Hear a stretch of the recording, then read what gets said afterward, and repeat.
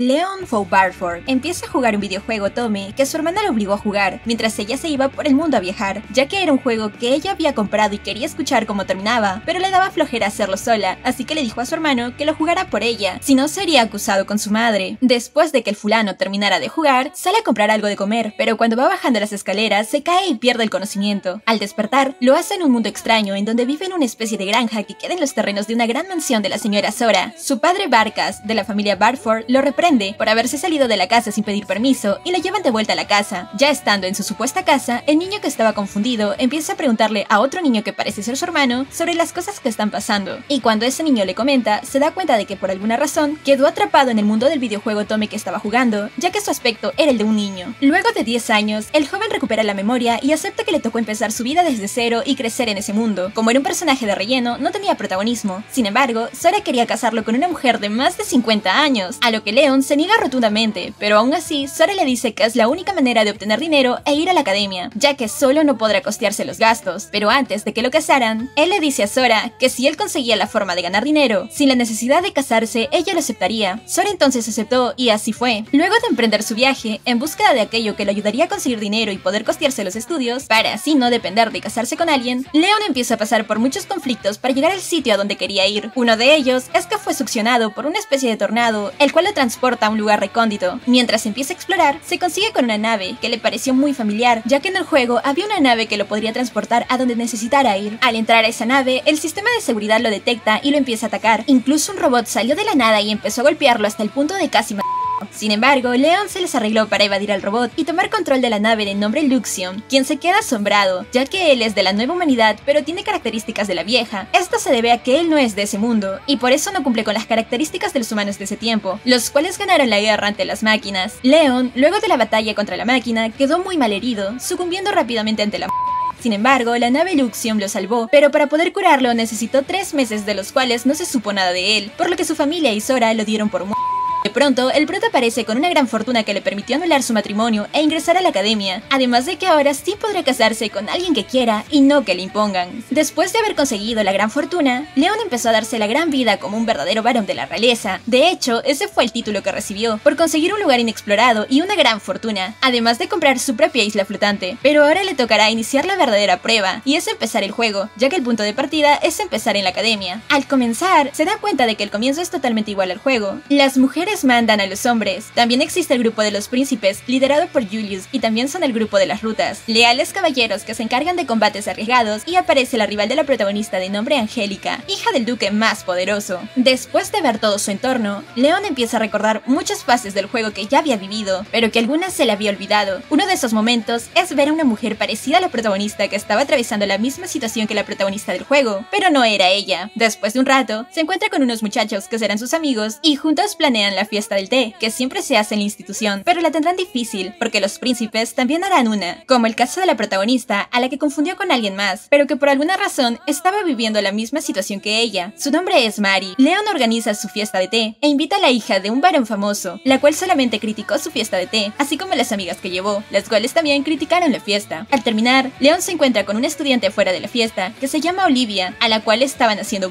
Ella es la verdadera protagonista de la historia, y Leon no quiere inmiscuirse para no alterar la línea del tiempo. Sin embargo, le invita a tomar té y empieza una bonita amistad. Olivia intenta ganarse el respeto de la más popular, que es Angélica. Por sugerencia de la hermana del varón Leon, de nombre Gina, Olivia logra meterse en el círculo social de Angélica. Ambas conversan tranquilamente, y Angélica le dice a Olivia que puede quedarse, que no tiene necesidad de irse de la academia, simplemente no tiene que meterse en problemas. Mientras tanto, Leon no quiere entrometerse más con Olivia, porque ella es la protagonista y su destino es estar con el príncipe, su majestad Julius, pero por alguna razón el príncipe se está enfocando más en Mari, hija de un vizconde, que en Olivia, lo cual a Leon no le cuadra mucho. Mari poco a poco se va convirtiendo en la favorita de su majestad, desplazando cada vez más a Angélica, prometida del príncipe, cosa que no debería suceder, ya que en el juego original, la protagonista es Olivia, y la supuesta Mari no aparecía. Las cosas empiezan a ponerse difíciles cuando todos los estudiantes, incluyendo los príncipes, van a una prueba práctica para medir todo lo que han aprendido. En la práctica de magia, Leon y Olivia Olivia van solos por un camino, haciendo de escudo de los demás, ya que son los más nuevos y quedan acorralados por grandes arañas. Leon ya estaba débil de haber luchado con otras anteriormente, además de estar herido, pero en eso llegan los refuerzos, entre ellos los príncipes y las princesas comandadas por Angélica, y ponen orden en la situación. Sin embargo, su majestad es atacado y Mari rápidamente lo cura con magia curativa, haciendo deslucir a Angélica frente de todos, y haciendo que su majestad le prefiera a ella que a Angélica. Por su parte, Olivia también cura a Leon con magia curativa. A Leon todo le parece muy extraño, ya que hay muchas incongruencias que no pasaban en el juego, así que decide investigar lo que está ocurriendo. Jill llama a Angélica y le dice que pare de atacar a Mari, ya que le quemaron sus libros y su bolso, además que se vaya olvidando de su compromiso, mientras están en la academia de magia. Los amigos de Leon se encuentran hablando con él en su habitación, sobre que todas las chicas lindas se están casando y pronto solo quedarían las más feas, pero lo que verdaderamente le preocupa a Leon es que las cosas no están saliendo como en el juego, y lo termina comprobando cuando junto con Olivia descubre a Mari besándose con uno de los príncipes, a solas en la biblioteca. Poco a poco, Mari se va ganando la confianza de todos los nobles, al punto de ponerlos a todos a discutir entre ellos, haciendo que los 5 caballeros, incluyendo a su majestad Jill, estén dispuestos a dar la vida por ella, ya que todos están enamorados. Angélica no soporta la situación, y en la fiesta del príncipe reta a un duelo a Mari por el príncipe, pero esta no acepta, y los 5 caballeros aceptan luchar en su nombre. Mientras tanto, Leon y sus amigos están intentando conseguir novia, pero como todos son del campo, no tienen suerte, hasta que llega Olivia y le dice a Leon que algo está sucediendo entre Angélica y los príncipes. Al ver la situación y ver que los caballeros lucharían contra Angélica, esta queda en desventaja y empieza a pedir apoyo para poder luchar, pero nadie la apoya. Leon decide entrometerse y acepta el duelo en el Coliseo, él solo contra los 5 caballeros, lo que hace que todos se burlen de él. Sin embargo, Angélica le agradece por jugarse la vida por ella. La hermana de Leon ya le había advertido que no hiciera nada tonto contra los príncipes, pero este hizo caso omiso y decidió luchar, ya que hizo que Luxion, quien se convirtió en una inteligencia artificial en forma de esfera, investigara a Mari. Se dio cuenta de que ella no pertenece a ese mundo al igual que Leon, por lo que decide intentar corregir el rumbo de las cosas. Llegado el día de la lucha, Angélica le dice a Leon que fue severamente reprendida por sus padres al iniciar un duelo, por lo que sería castigada y no podría salir de casa, por lo que su influencia en la academia estaría perdida. Leon le dice que no se preocupe, que él no va a perder. Al momento de entrar en la arena de combate, los caballeros están con sus robots y armaduras, listos para luchar, mientras que Leon llega con una armadura hecha por Luxion y con un robot nunca antes visto, pero que igual es motivo de burla para todos en el Coliseo y para los caballeros. Empezaría entonces el verdadero combate. La primera batalla de Leon será contra Brad Fowfield, un caballero de abundante cabello morado, narcisista y hábil con la magia. Es uno de los más débiles, pero igual es de temer sus habilidades. Arrogance es la armadura que usa Leon y es impulsada por Luxion, la inteligencia artificial que detesta a los humanos, pero que igual sirve a Leon. Leon derrota de un solo golpe a Brad, a pesar de que su armadura es antigua y pesada, ganándose la admiración y el asombro de todos en la arena. Nadie le aplaude, el único que lo hace es el maestro de protocolo, que le agarró mucho cariño a Leon. Todos quedan impresionados del poder que mostró Leon, piensan que por ser un objeto perdido sea más fuerte. Sin embargo, los caballeros no se rinden, y el siguiente en salir a luchar es Greg Fawsever, caballero de arma roja y con mucha experiencia en combate. Sin embargo, termina siendo derrotado fácilmente, ya que por su orgullo no escogió las armas que tenía que utilizar y no actualizaba su armadura desde hace mucho tiempo. El siguiente a luchar es Chris, joven talentoso en esgrima, perteneciente al equipo de los príncipes. Este intenta atacar a la armadura de Leon con sus ataques, sin embargo Leon tiene mucha ventaja sobre todos ellos. Él vivió esos combates y sabe los puntos débiles de cada uno, logrando derrotar a Chris de forma rápida. Luego de eso, al siguiente a enfrentar sería Jill, caballero de armadura verde, quien convence a Gina, hermana de Leon, para que ponga una bomba en la armadura de Leon, ya que tiene que proteger al príncipe a toda costa. Sin embargo, Luxion ya sabía lo que pasaba y se lo contó a Leon, quien ya lo sabía, por lo que cuando entran en combate y explota la bomba, ya Leon estaba preparado para contrarrestar la explosión, lo que hizo desconcertar a Jill, que pudo ser derrotado fácilmente. El siguiente en luchar sería el príncipe su majestad Julius, pero antes de comenzar el combate, Leon le pregunta qué pensaba sobre Olivia, y Julius responde que no sabe mucho de ella, ya que es aplicada en sus estudios. Luego de eso empieza el combate. Empieza la lucha, y Julius le da muchos problemas en la batalla a Leon. Sin embargo, este le enfrenta con mucha arrogancia. Aceptó el lugar en primera instancia porque sabía que ninguno de los caballeros estaban a nivel de llevar una batalla en serio. Más adelante, se volverían de los guerreros más fuertes jamás antes vistos, pero por ahora no, ya que estaban en su época de desarrollo. Mientras luchan, Leon hace una pausa y le explica que Angélica está verdaderamente enamorada de él, pero que está negado a ver lo que tiene frente a sus ojos. Julius le presta atención a Angélica, le dice que si no se casa con ella, perderá su título como caballero y no podrá llegar a ser rey, que a pesar de que sea una unión por conveniencia, son muchas cosas las que están en juego. Sigue el combate y Julius dice que no le interesa perder nada de eso, ya que Mari ha sido la única mujer que se ha acercado a él, porque verdaderamente lo ama, y no por codicia, fortuna o poder, como lo ha hecho el resto. Angélica dice que lo acepta, que sabe que él ya no está enamorado enamorado de ella y que en verdad ama a esta mujer, ya que está dispuesto a dar la vida por ella. Pero entonces Olivia, quien estaba acompañando a Angélica en el duelo, se levanta de su puesto y le grita a Julius que a pesar de que él ya no ame a Angélica, ella sí se preocupa por él, y durante todo el combate no ha hecho más que llorar y preocuparse por lo que pueda pasarle. Sin embargo, Julius no hace caso a lo que dijo y sigue la lucha. Entonces Leon empieza a insultarlo y a decirle que por su título de caballero puede hacer que se rinda, pero entonces quedaría mal parado frente a los demás, por lo que su majestad decide seguir luchando hasta que Leon con su arrogancia se cansa y termina atacando con su mejor golpe, destruyendo por completo la armadura de Julius y siendo el ganador del duelo, ganándose la gratitud de Angélica y el odio del resto, ya que se comportó como un patán arrogante frente al príncipe, pero lo hizo porque necesitaba que el príncipe abriera los ojos y se diera cuenta de lo que pasaba. Todo lo ocurrido hizo expulsaran a Leon de la academia, por ser imprudente, arrogante y un patán con su majestad y no evitar que Angélica aceptara un duelo. Sin embargo, este va a hablar con los padres de Angélica para explicarle la situación y decirle el motivo por el cual apoyó a Angélica, por lo que el padre de ella decide perdonarlo, ya que decidió que Julius no era un buen partido para su hija, por lo que intentará abogar por Leon para que no lo boten de la escuela y por haberse portado como un caballero, además de que mientras se solucionen las cosas, le encomendó que cuidara de Angélica, porque la quería mandar un tiempo al campo para que se distrajera. A pesar de que Leon entendía que esto iba a repercutir en su vida, aceptó, porque su objetivo era ir a la academia, conseguir estatus, dinero y una bella esposa, pero no iba a poder ser así. Decidió disfrutar de esos días libres con Angélica y Olivia, las cuales se hicieron mejores amigas, y también de Leon, el cual después de unos días recibe una visita del emisario de los padres de Julius, en donde le dicen que Julius ha sido destituido como su majestad por la imprudencia de haber aceptado un duelo, y a Leon le confieren un nombramiento como sexto rango de la corte real. Fue proclamado por los padres de Julius, quienes admiraron su valor, haciendo que este volviera a la academia y poder volver a conseguir sus objetivos, ahora con dos mejores amigas, Angélica y Olivia.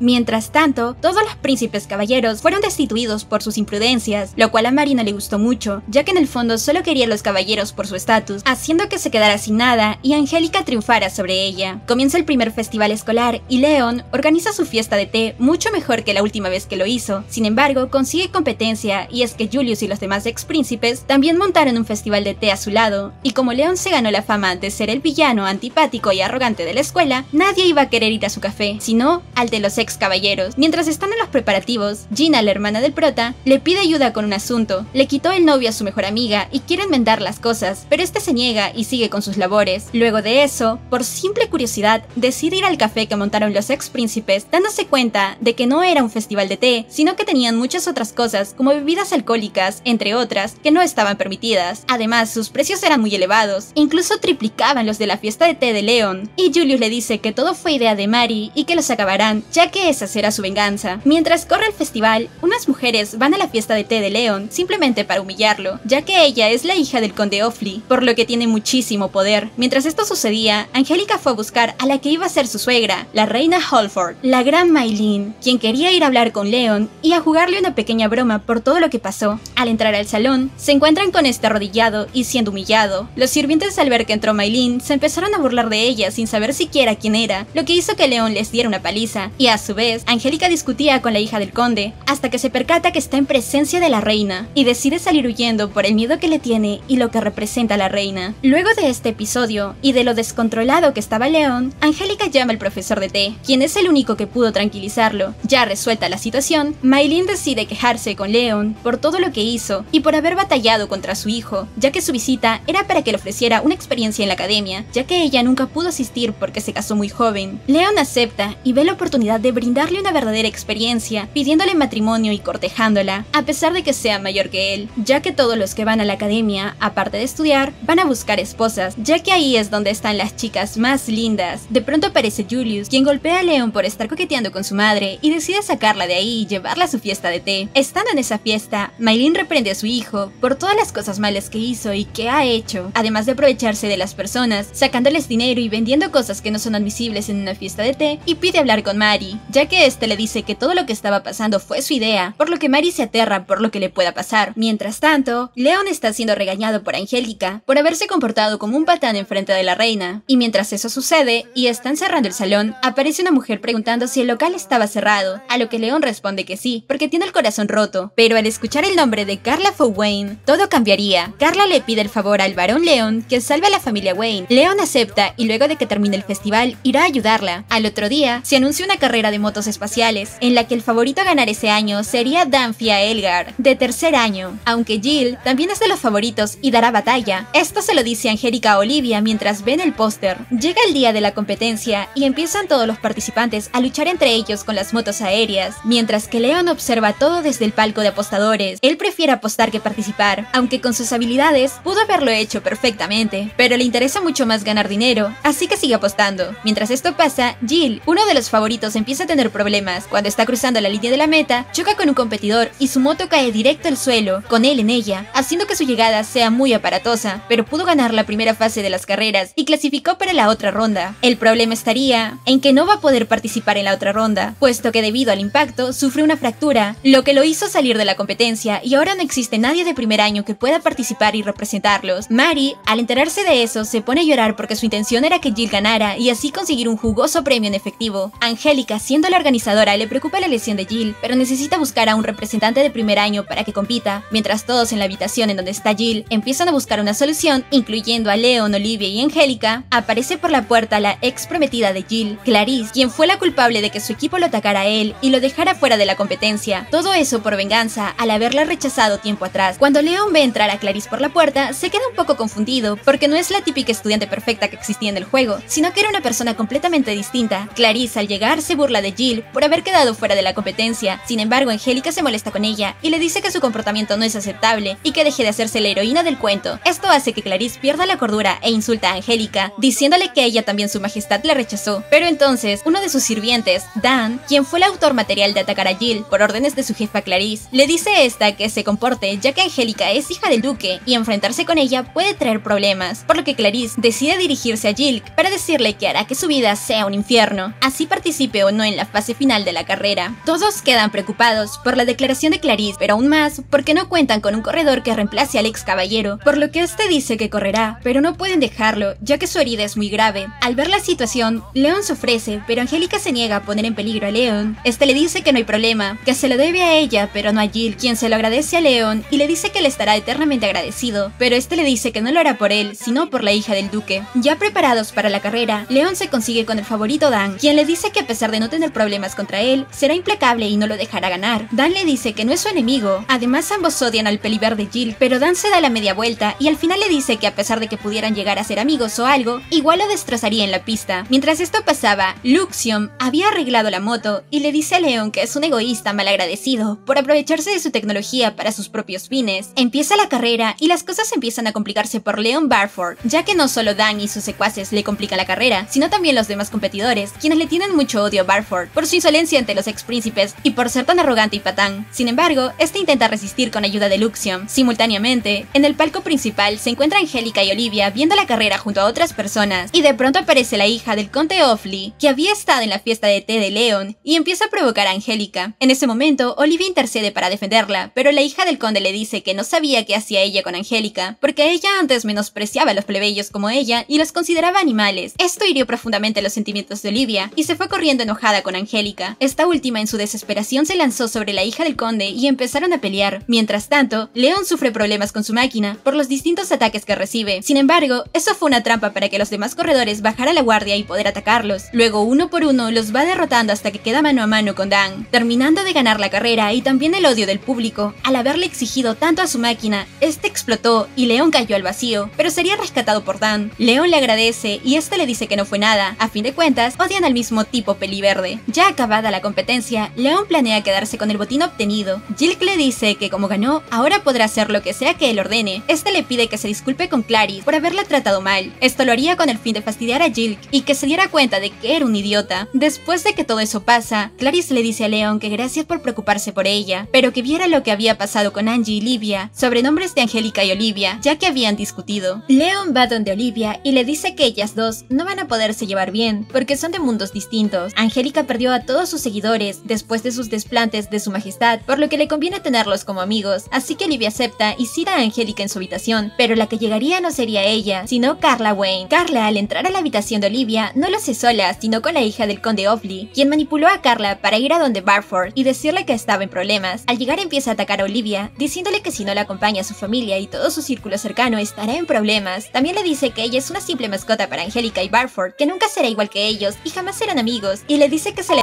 a Leon para que este le salte encima y tengan relaciones. Mientras esto ocurre, Barford le explica a Luxion que la amenaza a la que se enfrentarán serán piratas voladores que atacan a la familia Wayne y todo a su alrededor, pero estos son enviados por la hija del conde a dañar a la protagonista por simple envidia. Leon se encuentra arreglando sus cosas para ir al combate y Luxion le dice que lo mejor sería pedir ayuda a las rutas, quienes son los ex príncipes, pero este no confía mucho en ellos, ya que en el juego son completamente distintos. Leon le dice a Luxion que en algún momento Olivia tendrá que desbloquear todo su poder como maga. Para hacerlo necesita 3 objetos indispensables. El primero, el brazalete sagrado oculto en un calabozo de la capital. El segundo es la gargantilla sagrada que tienen los piratas que debe vencer. Y por último, el báculo sagrado que custodian en un templo del reino. Pero que todo esto pasará más adelante, ya que la lucha contra los piratas solamente es la mitad del juego y que falta poco para que ella desbloquee todo su potencial. Mientras eso pasa, Luxion prepara la nave para combatir a los piratas y con la cual serán invencibles, ya que está equipada con lo mejor en tecnología. Al abordar se encuentran Karen y Olivia, la cual fue como sirviente de Karen, Greg y Brad, pertenecientes a las rutas y ex príncipes, ya que ellos también se habían ofrecido a ayudar a Karen, porque Brad era prometido de la hija del duque de nombre Stephanie, y a pesar de no estar casados, él le dijo que siempre contaría con él. Además, se lo debía, ya que gracias a ella y su familia, no tenían por qué temerle al caballero negro. Mientras ellos están camino al combate, Angélica va a buscar a Olivia para disculparse, y se da cuenta de que esta no está, pero la puerta de su habitación está completamente dañada y maltratada. Entonces, cuando va a intentar tocar la puerta, aparece la hija del conde Offley, quien empieza a decirle a Angélica que cuide mejor a sus amigos, ya que en estos momentos se están dirigiendo a luchar contra unos temibles piratas, a lo que desata la ira de Angélica y golpea de nuevo a la hija del duque, y se va a apoyar a sus amigos. De camino a la batalla, Leon, Brad, Greg y Karen son interceptados por los piratas, y estos dicen que ataquen sin piedad a esa nave, que no les pasará nada ya que la mujer de cabello azul está con ellos, y que fue ella quien los condujo a la trampa. Al tener la alerta, Leon se prepara para el combate y le dice a los caballeros de las rutas que también se levanten, pero estos no lo hacen y se quedan sentados, ya que no sabían lo que estaba pasando y tampoco sabían pelear en el aire. Leon toma el control de la situación y con la vieja armadura con la que derrotó a los caballeros, derrota fácilmente a los piratas, quienes de toda la cadena de maleantes, ellos son los más débiles. Al derrotarlos, los capturan a todos y los llevan ante las autoridades, pero al aterrizar son recibidos por un escuadrón que los apunta con sus armas y aparecería entonces Conrad Wayne, quien inmediatamente le dice a sus hombres que bajen las armas, ya que la persona a la que están apuntando es a su amo Brad, quien era reconocido por esa familia, y eran los encargados de brindar protección a su reino. Mientras eso ocurre, Leon le da la explicación al señor Conrad, y este dice que nunca han tenido problemas con los piratas. Entonces el varón le insiste diciendo que fue por su hija que estaban ahí, y esta le dice que había sido culpa de Olivia, que no supo transmitirle el mensaje a Leon, pero insiste en que ella fue la culpable de eso, lo que hace que el señor Conrad entienda la situación y la reprende. En vista de la desesperación de Karen, tuvo que admitir todo lo que pasó, y luego se lo confesó a Leon, que esto había sido idea de Stephanie Offley. Al terminar todo el malentendido, ya era tarde para irse del lugar, por lo que decidieron acampar en la nave y salir temprano por la mañana, lo que hizo que Olivia se derrumbara sentimentalmente por completo, y le dijo a Leon que ella no era digna de su amistad, que por qué se interesaba tanto en ayudarla, que si quería su cuerpo como forma de recompensa, ya que Stephanie le había dicho a Olivia que el varón solo quería estar con ella por su cuerpo, y esta empezó a llorar, porque sentía que no podía ser amiga, ni de Angélica ni de él. Este no le puede decir la verdad de que solo la ayuda por ser la protagonista del juego, y que pronto se convertirá en hechicera. Olivia explota, y le dice que ella no es ninguna mascota como decía Stephanie, que ella también era humana y merecía ser tratada como tal. Mientras viajan buscando al rey pirata, Leon habla con Luxion porque se siente mal al haber interferido en la vida de Olivia, y Luxion le dice que a pesar de que su intención era buena, al intentar protegerla, lo que hizo fue perjudicarla. No la dejó crecer, ni la dejó vivir sus propias experiencias, por más que quiso ayudarla. No dejó que ella sola se enfrentara a las situaciones. De pronto aparecería Brad, quien sube a la terraza de la nave a placar, encontrándose con Leon, el cual le dice que no debería estar practicando con la espada, ya que su especialidad es la magia. Sin embargo, Brad le dice que él quiere impresionar a Mari y lucir tan fuerte como los demás caballeros. Siente que es el más débil de todos, además de que juró que se vengaría de Leon por haberlo hecho quedar en ridículo frente a todos en la academia. Luxion, sin que se dieran cuenta, manda a unos pequeños robots a que les lleven unos palos de escoba para que tengan una lucha, y tanto Leon como Brad aceptan. Este último quiere desquitarse de lo que le ocurrió, sin embargo, es fácilmente derrotado por Leon, quien le dice que tiene que fortalecerse más y quizás en 10 años sea mucho más fuerte que él. Mientras Leon, Greg, Brad y Olivia siguen en búsqueda de los otros piratas, Jill y Julius buscan la manera de poder escapar del palacio e ir a luchar junto a los demás contra los piratas. Sin embargo, su intento de huida es frustrado por Maylin, quien descubre una solicitud que ellos hicieron para una supuesta fiesta de disfraces, lo que a ella no le pareció prudente, así que decidió negarles la petición. Luego de esto, se encuentran comiendo Brad, Greg y Leon. Este último les dice que tienen que permanecer unidos para ir por los demás piratas, piratas, pero en ese momento son atacados y las cosas se convierten en un verdadero caos. Brad y Greg le suplican a Leon luchar junto a él, ya que también son caballeros y es su deber. Leon les dice que sí, pero antes debe darles unas armaduras y revisar que estén aptas para dárselas a ellos, ya que confiscó un par de estas armaduras de los piratas que habían derrotado anteriormente. Comenzaría la lucha en el aire, pero esta vez son muchos los piratas que atacan la nave y Leon se ve en serios aprietos. Incluso, Luxion le dice que sus habilidades han desmejorado considerablemente por culpa de sus emociones y los conflictos que ha tenido con Olivia, la cual se da cuenta de lo que está pasando y decide salir a apoyarlos. Los miniguardias controlados por Luxion intentan resguardarla, pero esta no se deja y sale a cubierta, pero al salir se encuentra con el jefe de los piratas y poseedor de la gargantilla especial, quien decide secuestrarla, pero en ese momento aparecen Greg y Brad y empiezan a luchar con él. Sin embargo, debido a su poca experiencia en combate, son derrotados fácilmente. Luxion, como está conectado con el barco, le comenta todo lo que está pasando en la cubierta a Leon, por lo que este aumenta la potencia de su traje a nivel 3 para acabar con los piratas que lo estaban acechando, pero cuando está llegando, se da cuenta que no debe seguir interfiriendo en el destino de los caballeros y Olivia, ya que su destino es casarse con uno de ellos, pero al ver que estaban en apuros, decidió aparecer inmediatamente en el barco para luchar con el pirata, al cual derrota muy fácilmente, y cuando estaba listo para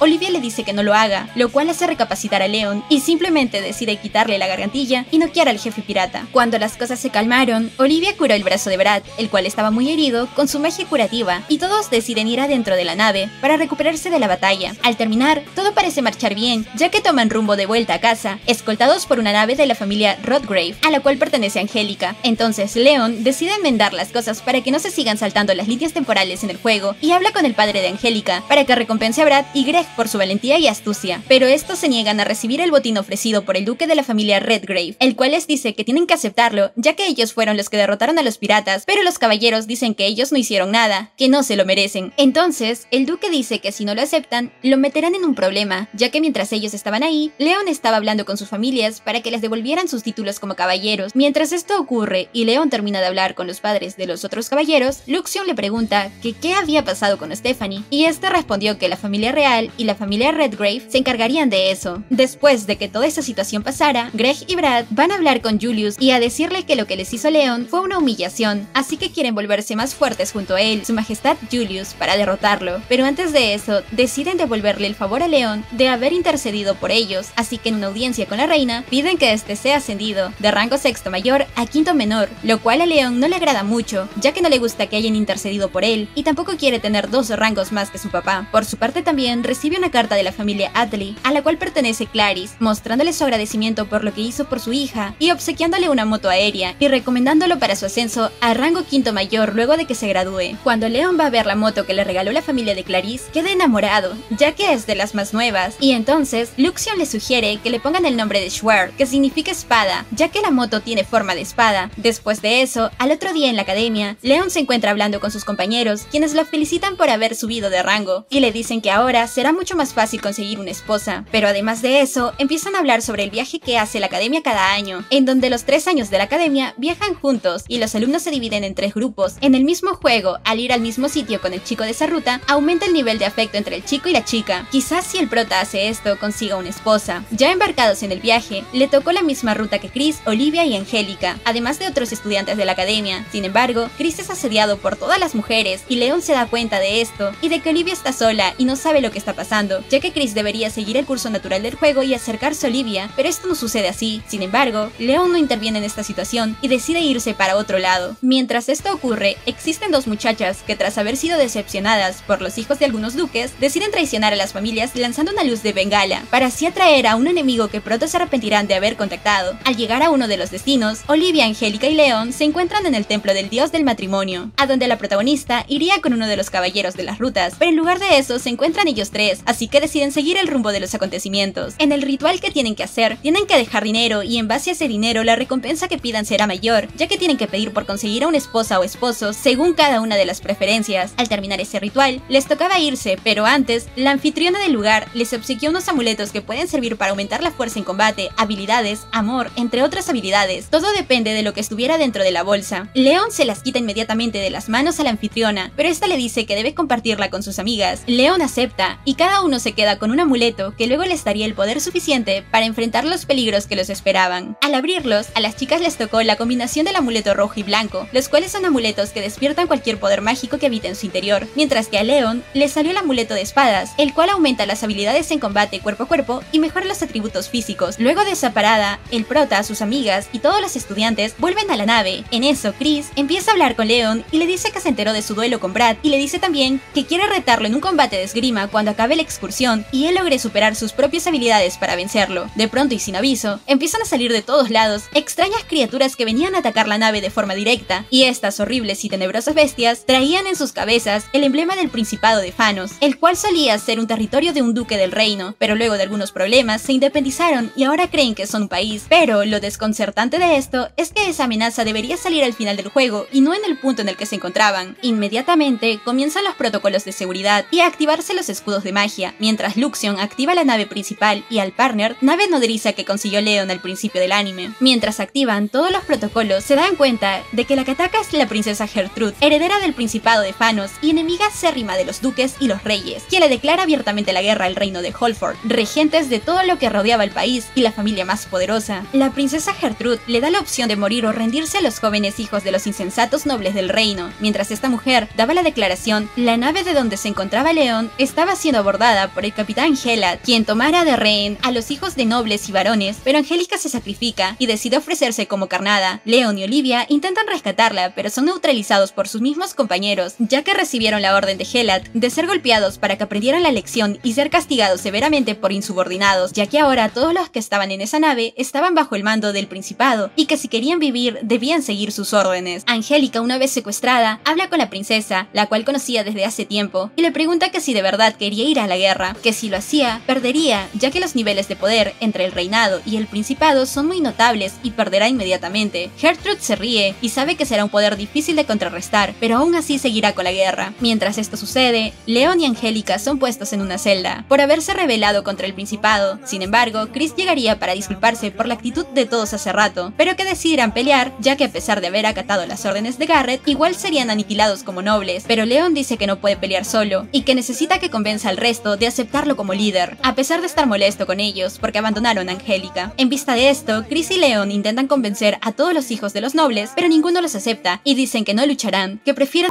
Pero entonces Leon les dice que él peleará junto con ellos, ya que sí es un verdadero caballero, con más de rango que todos los demás, incluso de los profesores a bordo, pero aún así nadie aceptaba su liderazgo, y el prota los termina llamando falsos nobles. Esto no le gustó a Deirdre Poe Roseblade, hija del conde Roseblade, quien le dice que ellos sí lucharán y que él no tiene derecho a insultarlos, ya que su familia es de las más destacadas luego de la del rey. Sin embargo, Leon le dice que todos son unos cobardes, que solo viven de las viejas glorias del pasado, ya que sus descendientes no podrán hacerle frente al enemigo, pero que si quieren demostrar lo contrario, deberán tomar las armas y salir a luchar. Entonces, Deirdre lo llama tonto y le dice que no va a poder solo, que necesita el poder de los verdaderos magos, descendientes de nobles, y así comenzaría la encarnizada batalla. Comienza la acción para combatir a los monstruos. Todos confiaron en las habilidades de Leon, así que este va al frente a luchar con los monstruos e intentar rescatar a Angélica, mientras que el resto, incluyendo a Chris, se quedaron en defensa de la nave para que no fuera hundida. Pero las cosas empiezan a salirse de control, ya que Gertrude controla a los monstruos con una flauta, y estos cada vez se hacían más difíciles de contrarrestar. Mientras esto pasa, Garrett le dice a la princesa que en una hora comenzarán los bombardeos y se llevarán por el medio a todo el que se atraviese en ese camino, ya que está utilizando a los monstruos de la princesa como carnada, para debilitar al contrario y poder darles tocada final. Pasado el tiempo, la magia de los nobles se está agotando y ya no pueden contener por mucho tiempo más a los monstruos, y en un abrir y cerrar de ojos empieza el bombardeo, lo cual hace que los escudos mágicos empiezan a decaer y las fuerzas de los nobles serían reducidas.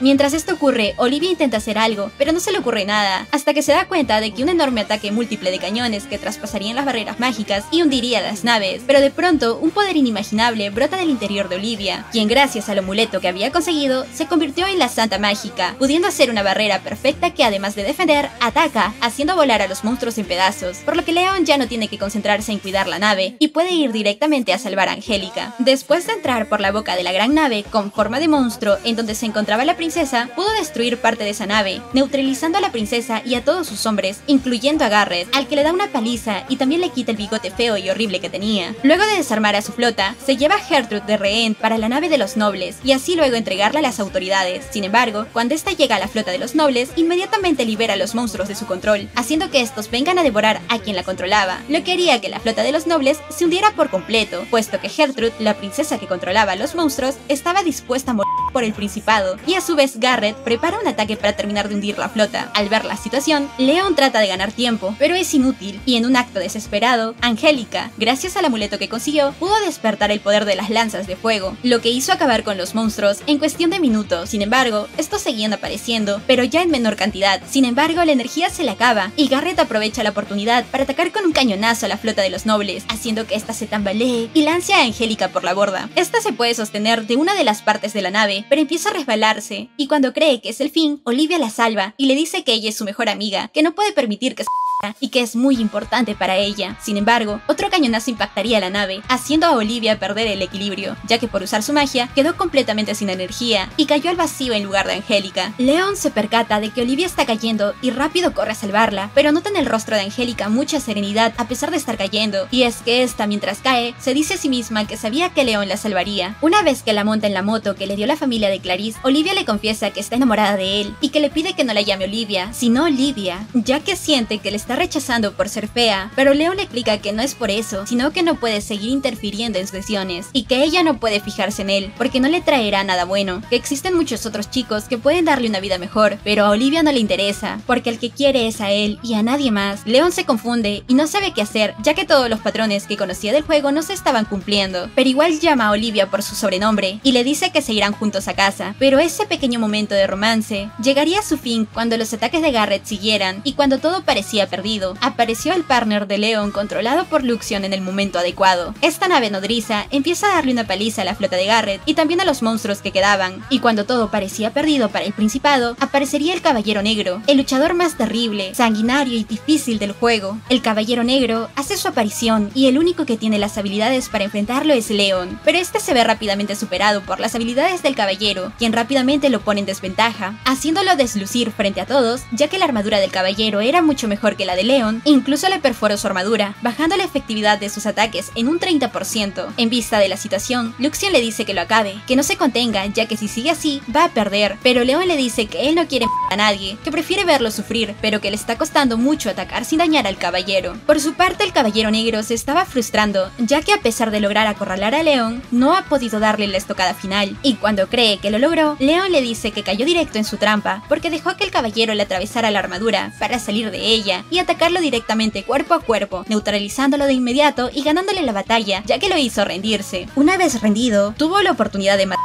pero prefirió que lo castigaran, así sufriría más. Pero el caballero, antes de aceptar su derrota, le dijo a Leon que su soberbia y su exceso de confianza lo llevarían a la ruina e incluso a la Garrett, al percatarse de la situación, se dio cuenta de que la única manera de lograr la victoria y no hacer el ridículo como el hombre sin bigote que fue derrotado por unos niños, activó una bengala especial para reunir a todos los monstruos en un solo punto, para que concentraran todo su ataque en eliminar a todos los que estaban en la flota enemiga. Sin embargo, Leon tenía un as bajo la manga, y con la ayuda de Luxion, activó un poder especial que hizo que brotaran del cielo extrañas luces azules que acabaran con todos los monstruos en cuestión de segundos, haciendo que la victoria fuera para los jóvenes nobles. Garrett termina rindiéndose y pidiendo piedad al varón Leon, el cual lo humilla frente a todos los nobles y lo despoja de todas sus pertenencias, incluyendo las mejores armaduras, botín y demás accesorios que quedaron en su nave. Después de todo el revuelo causado y ya de camino a casa, Luxion le preguntó a Leon que por qué había insistido en pelear mano a mano con el caballero, si con ayuda de la nave principal o nodriza hubiese podido derrotarlo. Leon le dice que sí, esa era una posibilidad, pero luego el ducado y el principado verían como una amenaza a Luxion y empezarían a perseguirlo. Ya en casa y pasados todos los acontecimientos,